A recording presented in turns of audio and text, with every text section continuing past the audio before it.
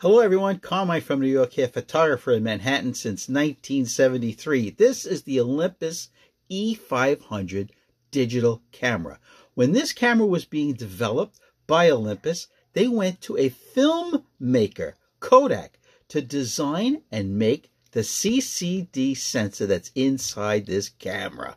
That's why the photographs that come out of this camera, the Olympus E-500, look like they were shot on Kodachrome film.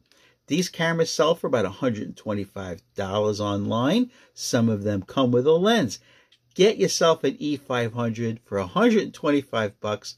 You will love it. Subscribe to my channel. I have a video on the E500. It's up right now.